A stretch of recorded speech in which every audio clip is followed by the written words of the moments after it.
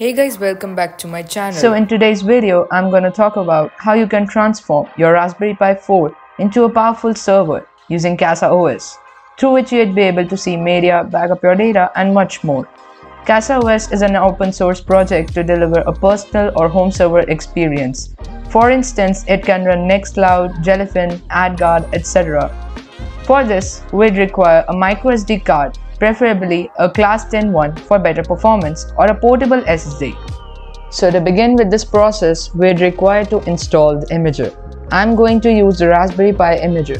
So let's head over to their website, and after this, there would be three options. You have to select your operating system. In my case, it's Windows. Now simply click Save and it would start downloading automatically. After that's done, you have to just run this exe and set up the Raspberry Pi imager. After the imager has been installed, simply open the Raspberry Pi imager and firstly select your device, like in my case it's Raspberry Pi 4.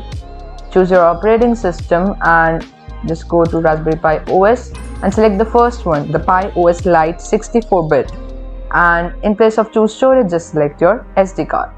And now make sure nothing's on your SD card, otherwise it would be obviously removed. And now if you click next, just click on edit settings and make sure set hostname is enabled, and like in my case I just type it raspi.local.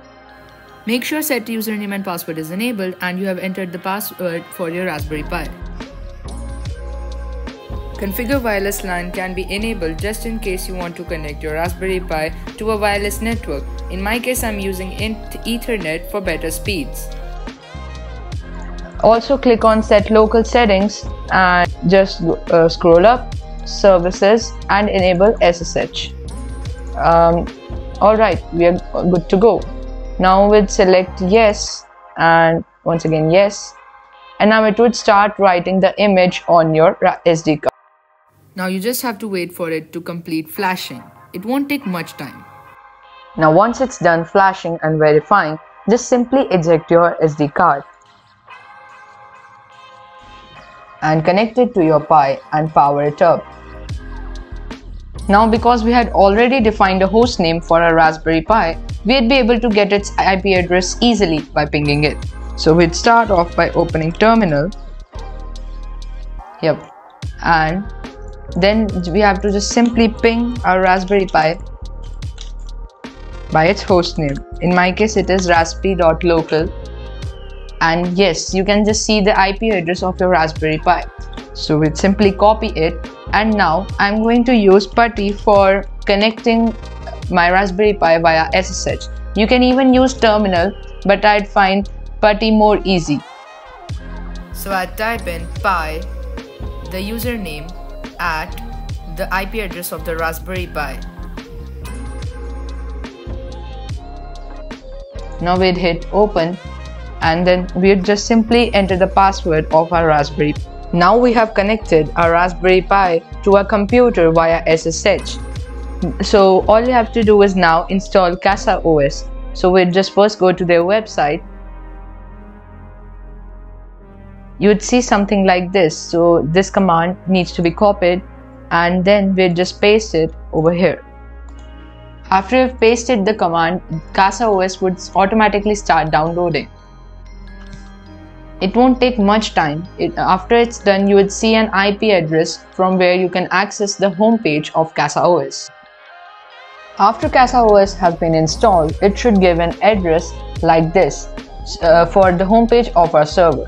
So all you have to do is just copy this thing and paste it on your browser.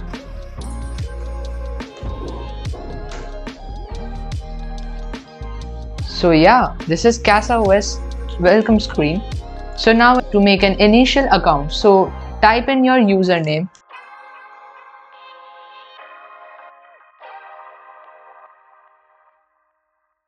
and then click on create.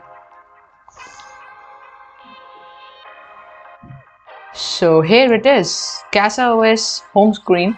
You have Files app pre-installed through which you can just see all of your files of your Raspberry Pi. You can even connect your external SSD and external hard disk drive in order to make it as a NAS. You can even go to App Store so that you can see apps that are available on the app market like Anaconda, AdGuard, Jellyfin, Home Assistant, and much more. You can even install a custom application. As I had mentioned earlier, you can just transform your Raspberry Pi 4 into a NAS server. So we can do that in just a few simple clicks. So all you have to do is just go to the Files app and now click on Shared. Now it says follow the guide to start sharing on your files on the local network. So we have to simply click on Start, and now you have to select the folders that you want to be shared. Like in my case, I just select Documents and Gallery Media. Yeah, so now you have to click on Submit, and now you're good to go. These 3 folders have been shared successfully on your local network.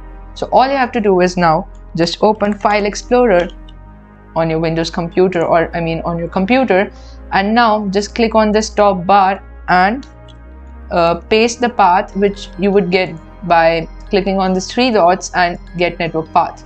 So depending upon your operating system, like I'm using Windows, so we just click on the first link.